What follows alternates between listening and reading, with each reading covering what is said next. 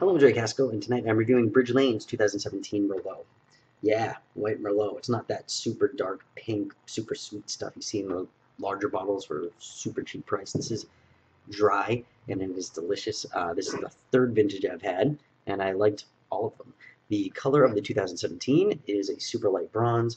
Cracked stone looms over aromas of grapefruit, lemon, spices, and a faint hint of mint on the back end. It's still medium bodied like the 2015 that I had, I think, like a year and a half ago, and it still has a rounded, milky mouthfeel, and that gets pushed aside by a ridiculously tart acidity. On the palate, it has simple and lively flavors with lemon, green apple, and steel. Then it finishes with lemon and an intense acidity.